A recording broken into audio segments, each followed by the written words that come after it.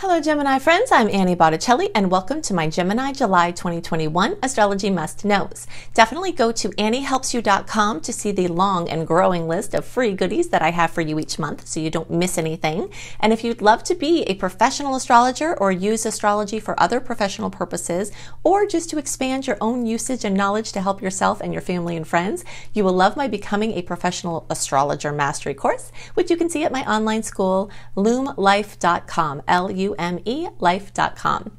This is another very exciting month for Geminis. Obviously, we're in this crazy activation period of your highest destiny, clearing up karma and stepping into your highest expression in this lifetime, since the eclipses are in your sign and in your opposing sign of Sagittarius. Now, while we don't have an actual eclipse this month, we are still in eclipse season from the May and June eclipses. These eclipses are astronomical events and they take place at the moment that they happen.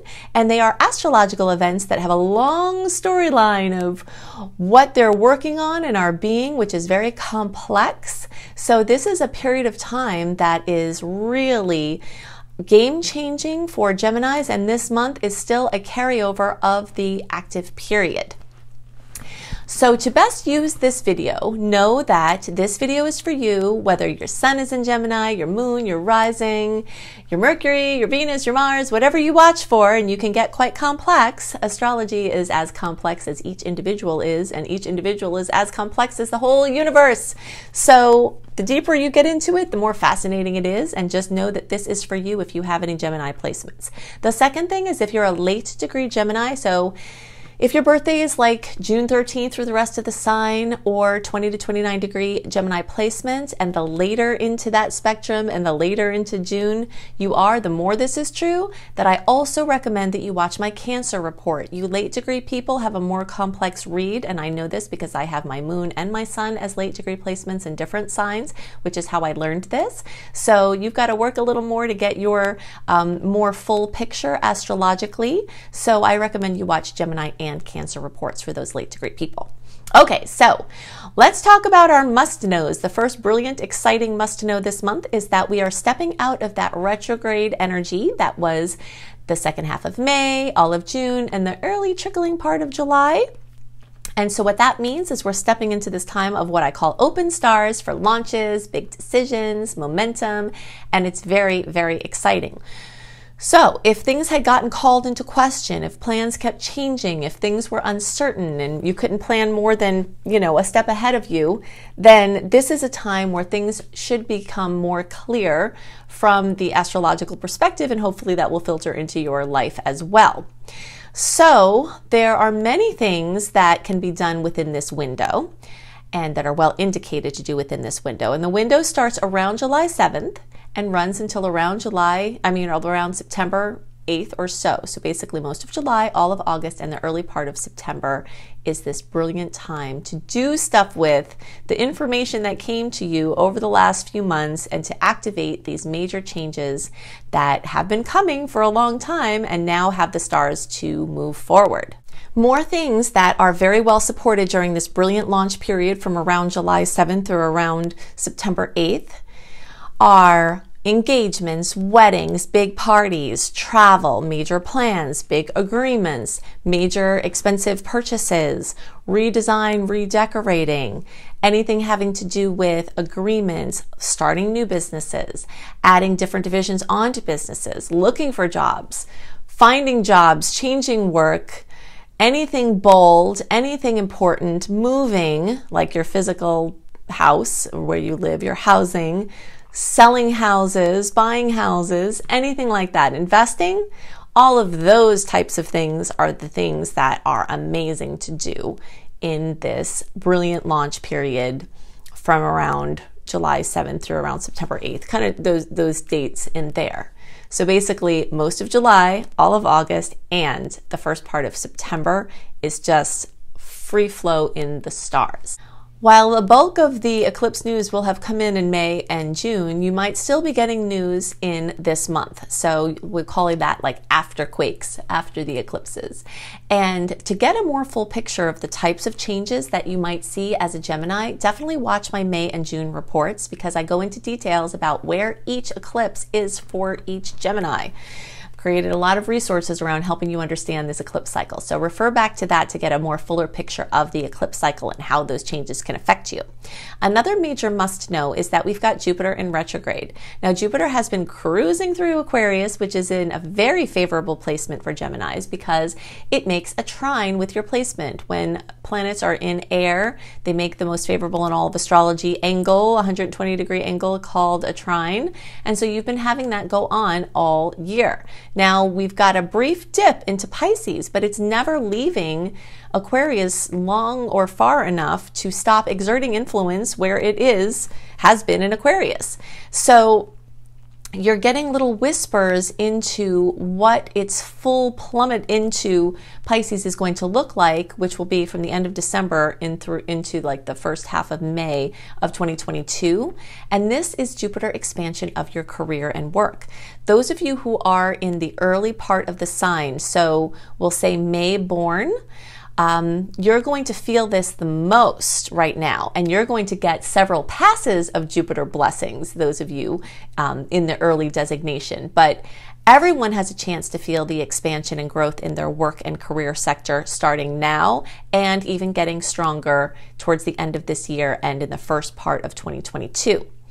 What Jupiter in the 10th house can look like is better jobs, employment if you've been looking for it, expansion of an old business, starting of a new business, recognition, anything having to do with carrying your work further, educating yourself so that you can do your job better, or changing professions, or adding multiple professions. Geminis love to get their fingers in a lot of pudding pies, and so this might be a time where you diversify your income or diversify your work.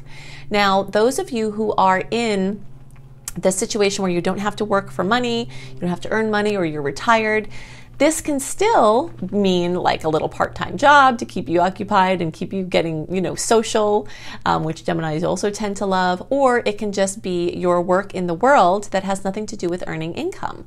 Things that you share, your gifts that you share, your time that you share, that you're putting out into the world. So you might notice an expansion of those things. Now, Jupiter is not done with the 9th house for you all. So you still have Jupiter expanding that house of Sagittarius, also accented by the eclipses in Sagittarius and Gemini. So the sectors for Geminis of writing, publishing, speaking, any creative project, anything having to do with teaching, learning, education systems, different countries, different cultures, different languages, have all been under Jupiter's domain to expand for you. Spiritual studies, stuff with your church or other religious organizations. And so opportunities may have been abounding, and you might see more of that happening now, and this is a trend that is only going to continue for a while to come. Okay, so those of you whose birthdays are around June 15th through the rest of the sign, or if you have a Gemini placement that's between 22 and 29 degrees, you're getting extra kisses as Jupiter goes back into Aquarius in the months to come. So just be aware that that you have some extra bonuses coming again if you're in that time frame. Also, you can see more about Jupiter and what it's doing in 2021 for you in my video called Jupiter in Aquarius for Gemini, which you can search for organically, or you can go to my homepage. I've got a playlist, a Jupiter in Aquarius playlist. Okay, so another major must know. Oh, by the way, that Jupiter in the 9th house is also about immigration. Okay, so if you're working with immigration things, or you're trying to move to a different country and COVID's been holding things off, there's still a lot of energy this year that things you're working on, whether it's travel or moves, can work out, or jobs, international work, things like that. Okay, so another must know is that we've got a few Pluto oppositions and in general more salty aspects than sweet ones this month, but it's nothing to fear. Just know that there might be some nuisance bumps, and they will mostly be that, if not all, because they're planetary arrangements that are made with at least one inner planet, which are the ones that move quickly. So the bump comes and then it passes. The bump comes and then it passes. So you might have to work a little bit to get some of the extra gold at this time, but that's all right. I know that Geminis in general tend to like to be busy, so you might find yourself being busy trying to make gold out of any lead that comes to you. This also will be still a carryover of high emotion. The eclipses always bring emotional energies. But because there's so much energy in fire, and we still have lingering energy in Gemini, in your sign, I think that will take the edge off of some of the extra emotion and help there to be more balance, which is great because Gemini energies don't like to get bogged down in too heavy of emotion. We want to just, I say we because I'm a Sag and I'm similar in that way, but we like to just keep going, keep positive, keep busy. And but there will be opportunities for you to emotionally connect with others, and this might be very much sought after because you have a chance to definitely deepen your relationships at this time, which can be very exciting. Okay, so we've got a lot of energy in Cancer this month, and this is highlighting your house of money. So you might get boosts to your income. Now this coupled with Jupiter whispering into your 10th house. So remember, although only those of you who are like Mayborn are really going to feel this the strongest with Jupiter in the 10th house, from the Placidus chart perspective, from the whole house chart perspective, every Gemini's 10th house of work and career, which often also links to money, is accentuated. So we've got a double story of money here coming through with your 2nd house being accentuated. And again, this is for all early, middle, and late degree placements.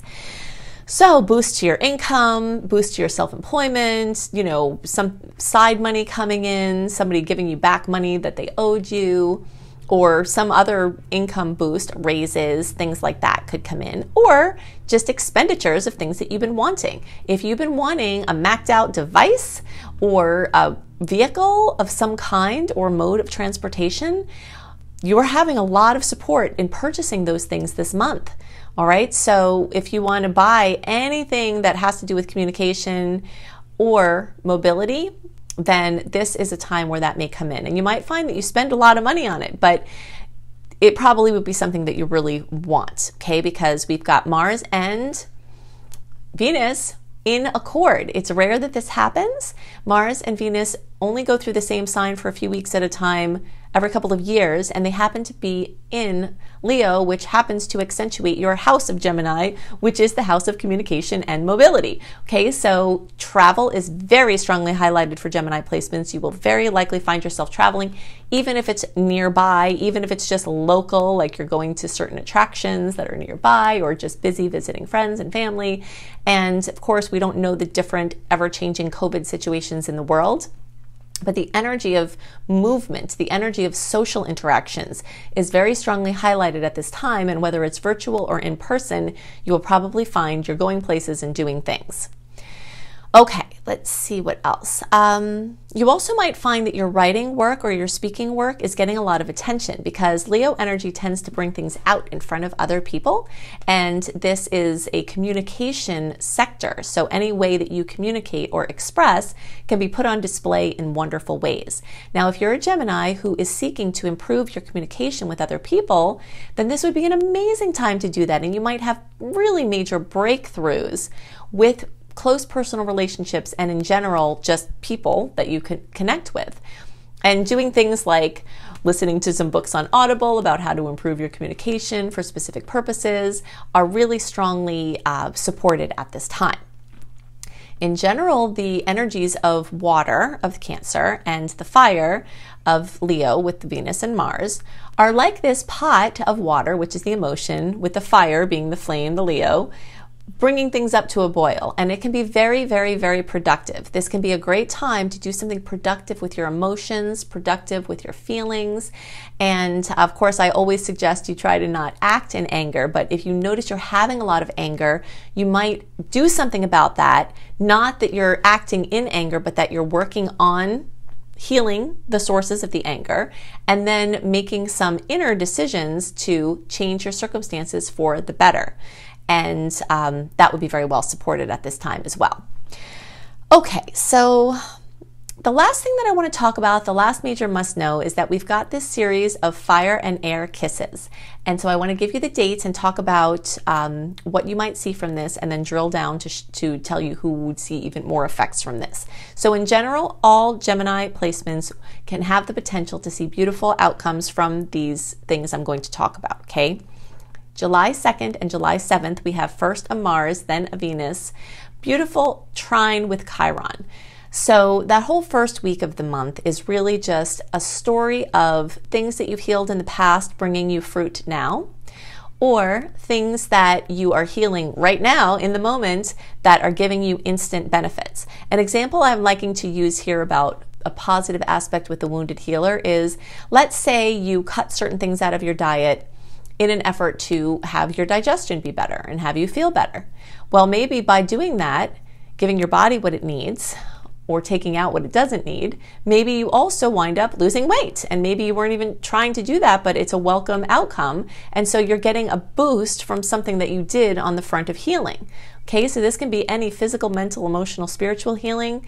And it can be like a major breakthrough that you have with your relationship with yourself or with spirit or with somebody else, or your just general relationship to relationship. Then we've got the, oh, and by the way, those of you who are closer to 12 degrees, so we'll say, okay, so that's 17 degrees back. Like the first few days of June, we'll say the last couple of days of May, up until like the first week or so of June, and the closer to 12 degrees, or the closer to around June 2nd, 3rd, 4th, the more of a kiss you get from this. And for the degrees, the closer you are to 12 degrees, or we'll go 7 to 17 degrees, and as our 5-degree kind of window, and then the closer to 12 degrees, the more intense kiss you get from that. Then, although remember we talked about how Venus and Mars are working in accord, Venus and Mars working in accord it's always reminding me, like when planets are in communication that are like, it reminds me of people in your life speaking the same language. Like let's say your spouse and your best friend always tell you different things or give you different advice or have different viewpoints on things that you're doing. And then it's stressful for you because you care about their opinion, you care about them, and you can see both sides. Well, Venus and Mars in the same sign are kind of like having these two forces in your life be in agreement on something. It gives you more certainty, more clarity, more conviction, and more motivation to do something with information because you have that support. So that's happening almost all month. But on the days around July 13th, they are going to be exact in their configuration. So there are extra blessings, especially for those of you near 19 degrees. Okay, so when we're looking at the degree placements, we'll say 14 degrees to 24 degrees. The closer to 19, the more of a kiss you get. And for the birthdays, we'll say, so that's 10 away from there. So like May 10th, 11th, or not May, sorry, June 10th, June 11th, or we'll say like June 5th through June 15th or 16th, and the closer to June 10th, June 11th, then the more intense the kiss from there. Then the last notable fire and air connection we have is in the days around July 17th, we've got the full moon in Aquarius. And so this is a full moon in your element. And so of course we have extra blessings that come when that moon aspect is speaking your airy language. And so that can benefit all Gemini placements, but those of you right at the beginning, like the May 20th, 21st, 22nd, 23rd, 24th, kind of around there, or the first like 0 to 5 or 6 degrees, you all will get the most kisses from that full moon. You might get a blessing from a friend, you know, social situations, boosts to your internet presence or your social circles or anything having to do with Aquarius. If you would like even more information about the starry opportunities ahead, then definitely go to anniehelpsyou.com and sign up for my free email newsletter list. I only send out a few emails a month and they are all chock full of how you can make the most of the starry opportunities. Plus you get all kinds of other VIP freebies and extra exclusive things by being a member of my email list. Since most of the work I do for you is free, it's hard to sometimes keep track of everything I do. I do have information when you click on the More button on this video, or if you're listening to the podcast version, in the notes underneath the podcast, you can connect in with all of these free things I do, the podcast, the videos, the blogs, the interviews, and all kinds of goodies. And now at anniehelpsyou.com, right on the front page, I have a better organized list of all of these resources, so you can check that monthly and be taking advantage of all the things I do for you. If you would like to be an astrologer as your profession, make sure that you go to lumelife.com, L-U-M-E, life.com, my school, Luminous Life Multiversity. You will find free courses there as well. And you will find my paid courses. And one of the paid courses is this astrology program, Becoming a Professional Astrologer Mastery course. If you think I put a lot of details into my free offerings, you should see what I do in my paid offerings. It's really, really, really comprehensive. So I can definitely teach you everything you need to know to be a successful professional astrologer earning money for your love for astrology. So I hope you have a wonderful month, and I'll see you next month. Bye.